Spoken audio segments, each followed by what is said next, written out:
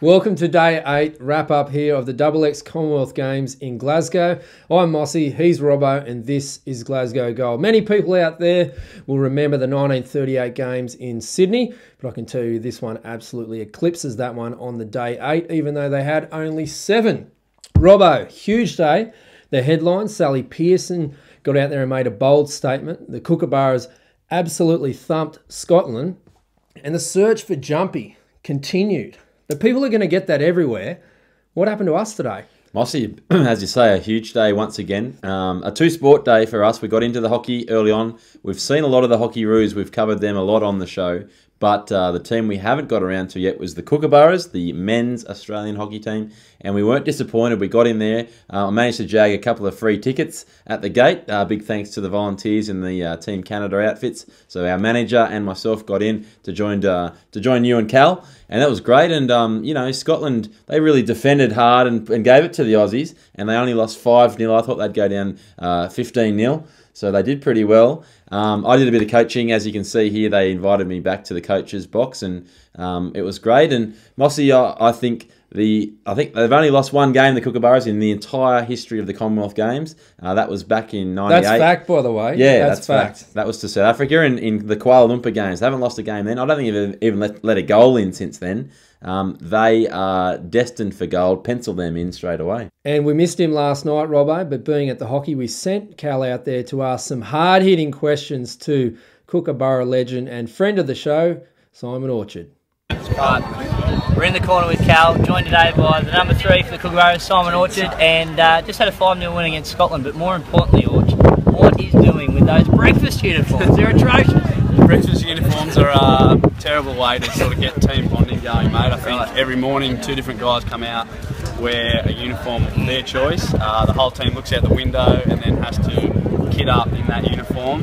There's been some absolute shockers. They're all going on my Instagram page, so you can jump on there and have a look. We've got one more day tomorrow, so I think last day for the boys, and the coaches take over. That's where the real fun starts. Right. Because there's been neckties on sweaters, there's been all sorts of stuff. All sorts of fashion faux pas. Blue and green should never be seen. I don't even know what tomorrow is going to have in store. Well, Christian Dior contacted me and said they've got to stop, right? It's got to stop. But now also, the Ram, you've had 2 goals, but no appearances as yet. Not yet. The first goal I didn't actually expect to score, so I wasn't prepared. The second goal was something else happened. There goes some crazy Dutch girls. Yeah, hopefully it'll come back out. Maybe 2 more games. It's been put away for a couple of years, but yeah, if I can knock a few more in, I might sneak one in there, mate. Well, fingers crossed in the last 2 games as you go for gold, Kookaburras gold. And while you're doing that, we've got to issue a challenge here from Mossy and Robbo's Glasgow Gold. We've given a headband to the girls and they've taken it on board, and it's actually proven to be an improving factor in performance. Yeah, so from the Naked Runners, Mossy and Robbo, to Orchie, here's a headband into Kookaburras camp. You're beauty. Let's just see if it gets them the gold medal. Come on, boys. Always. Gold for the Cookers. Then we went out to the big stadium at Hampden Park. You've got to go a long way out of the city to get there. It took us a few legs, but we got there and there was the athletics again. Yeah, it was a train and a bus to get out to Hampden, and geez, the queues. Don't they handle the queues so well out there? They go for miles. And no one complains, Robbo, about the queues. Fact. Most, the longest queues, but the best managed queues in there. They've got the all sorts of defence force in there, the police helping you through. It's an absolute delight. They've got the biggest guns in Scotland out there. They're quite intimidating. No, these machine guns. They're quite intimidating, but they keep everyone happy. And we got in there, jumped on the tartan couch, did our little thing there, the pre-game routine as we always do. Got a little bit wet as the rain came down, but Mossy, it was all about gold for Angie Ballard in the T54 1500 metres. Ballard gold and a silver Fernley in the men's T54 1500 metres. They were the Aussie medals. Very exciting. Great to see Danny Samuels negotiate her way through to the discus final. That'll be tomorrow. Great night of action. David Rudisha was out on the track. Lots of other great results as well. And yeah, mate, I'm pinching myself once again. Loving the athletics. And to those medalists, we salute you. But the man of all the talk throughout the games and across the town, he spent a huge night on the tiles. We actually went in search of Jumpy once again. And if you look to my right shoulder, you can see he's there, Robbo. He's back, and it felt like, I tell you what, we sort of moped around a little bit today. It felt like part of our soul was missing. Flat. Without having Jumpy. That's the way the whole... In fact, the stadium at the hockey, everyone was going, where's Jumpy? Yep. That's true. And look, everyone was flat. Yep. The Scottish team were flat. That's why they couldn't even put it up to the Aussies. Even at Hampden, people were asking, where's Jumpy, where's Jumpy? And you know what became very apparent, Mossy? We thought, we were a bit of a hit here in Glasgow. We're nothing. It's all about Jumpy. People use us as a way to get to Jumpy, and if Jumpy's not there, they don't care. So great to have him back. And I'll tell you what, it's a little bit of a story. So as you say, had a big night out with the Mickle and Roberts party. And he was scratching around for an iron brew this morning. I'll tell you what, he had the hangover to end all hangovers. But he got in touch with the team vet. And Mel Panayotu, who is the marathon runner who works at Australia Zoo, she's the vet up there. Well, she tended to Jumpy, got the IV drip into him, and an iron brew, and he was feeling $1 million. I think the iron brew was in the no, I think that's all it was. Yeah. Touch of saline, but mostly iron brew. So she fixed him up. Nick Boyich took Jumpy under his big wing. Obviously, they're part of the Jumping Brotherhood, and he made sure that we got Jumpy back out to Hampden, and he was put back in our arms. And I'll tell you, Mossy, I had to reinflate him. None of the athletes wanted to blow him up because they're a bit conscious of the germs that get thrown around in the village. So he was very, very deflated. I've never seen him as deflated as that. He was handed back to us. I quickly put a bit of oxygen in him just in time to have him fully inflated for him to sing the national anthem as Angie Ballard received her gold medal. And that was very, very stirring indeed. So, yeah, that's where Jumpy's been. Who knows what's going to happen next? It's amazing to follow his journey. Yeah, and he's been a huge hit over here on social media as well. Now, it's time for us to turn our attention to my favourite segment. It is the Ginger Games. A bit of a challenge out there, Robbo. I know that I'm putting forward Angie Smith from New Zealand. She made her way through in the 800 metres into the final. Well, she's an adopted Aussie. Well, what I do want to tell you is all for those people out there, pretty much to qualify for New Zealand, because they don't have much cash when it comes to athletics, you have to almost run a world record. So Angie, not far off it. She got the plane over here, had to pay her own way, and she's made herself into a final. So she's number one. Number two, believe it or not, it's me. That's right. I am actually being questioned. My gingerhood has been questioned on my own show. No, that's right, Mossy. And this came from a tweet that we got, and it's from A. Kersley, @A. And he said, don't you know only a ginger can call another ginger ginger? Well, yes, we do know that. Neither of you appear to qualify. And so we quickly replied and said, Mossy's a fully paid member of the Ginger Club, and he says he can't find a photo anywhere that shows Mossy looking ginger. So if you're watching, here it is, folks. Doesn't get more ginger than that, surely. And if you need any further proof, I'm sure Mossy will arrange that for you in a secluded corner. Maybe it's Hampden Park tomorrow if you need to. Mossy can sort that out. But so the huge smackdown, the UFC cage fight goes down between Angie Smith and Mossy. Let's put it out there to our studio audience. Let's put our hands up for Mossy. And those put their hands up for Angie.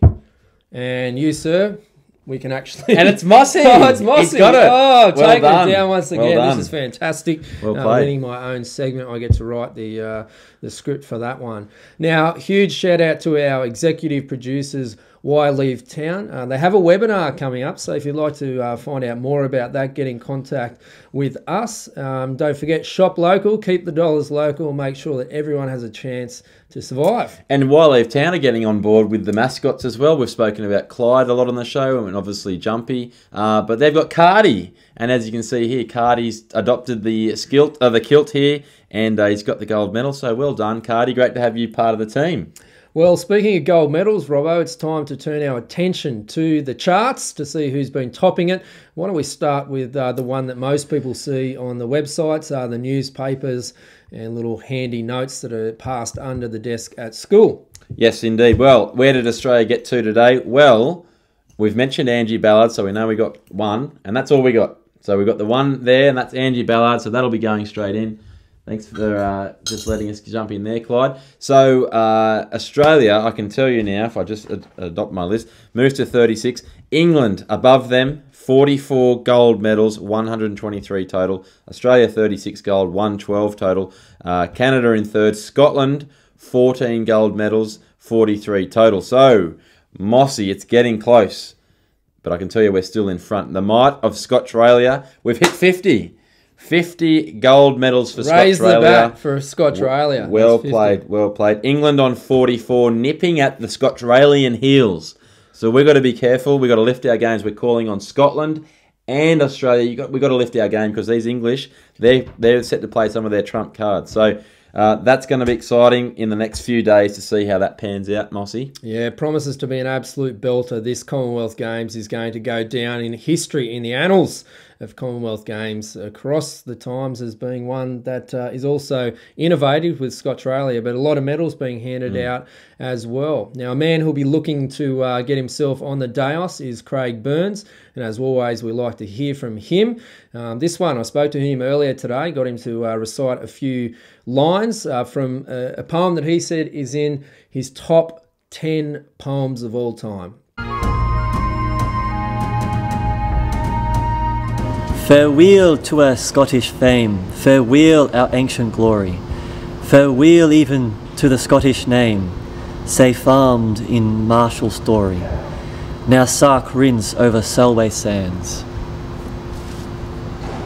Well, Mossy, in the big news, on the strength of how good Burns' delivery of the Burns poems have been, he's been asked to recite a selection of Burns poems live from Hampden Park in the next few days. As we know, he's in action tomorrow, passing the baton in the men's 4x4. But between baton changes, he'll be reading from the Burns hymn book. So can't wait for that. What I've been told, and this is maybe factual, is the fact that they've got rid of the Proclaimers, who are huge hits at Hampden Park. They put it on, it's like karaoke. It's really, really good, and they're actually going to get Burns out A word from Burns. Absolutely. Perfect. Now, tomorrow, Robbo, we have to turn our attention to day 9. I'd like to find out from you what you think we're going to be up to and some of the highlights that are going to be out there in the track and the field and also in the archery. Well, we're going to be keeping a close eye on Jumpy. We're going to be... he won't be going anywhere. No, he'll be very tight with us. He'll be getting his usual amount of photos wherever we go. Mossy, I can't tell you much more about the sports other than athletics. What about archery? Well, I don't think it's in it. I don't think it's in it. That's but if you want it to be, it could be. We've got the 18th sport, which is queuing. Maybe archery could get slipped in. If we don't have enough gold medals, maybe the organisers might need to organise archery. Don't tell the English. And that's a great way for us to get a little boost in the gold. But athletics, Mossy, another feast. I think this could be the biggest day of the games in terms of athletics. I'm calling triple gold. Australia, 1, 2, 3 gold medals. You can write these. You can put it in. You put it in Wikipedia right now. You can rub out the pencil and put in the pen. This is Simple. It. Here's a black texture if you need. Eleanor Patterson, women's high jump. No one will come close to her. Women's discus throw. Danny Samuels. No one will come close to her. In qualifying, I think she had a good 10 metres on the next person. Sally Pearson, women's 100-metre hurdles. No one will come close to her. Maybe the other two Aussies in the final, we hope. Silver and bronze there for McCann and Jenica. But, Mossy, that's going to be electric, so I want to hear the anthem 3 times. Also in action, Ryan Gregson, Jeff Risley in the heats of the men's 1500. Joel Pocklington, that crazy stunt man that sometimes jumps with the pole vault. Well, he's in action as well. The men's pole vault final, and then there's the relays 400s, 100s, and the men's 10,000 as well with our own Benny St. Lawrence, who has appeared nude. We hope to get a copy of the nude calendar soon. We might even have a signed copy of it to give away on tomorrow night's show. Well, that's it for day 8. We look forward to bringing you all the action off the field and on the field on day 9. And why don't we leave with the final thoughts for today with the Kookaburra crew. Let's not go, let's Kookaburra!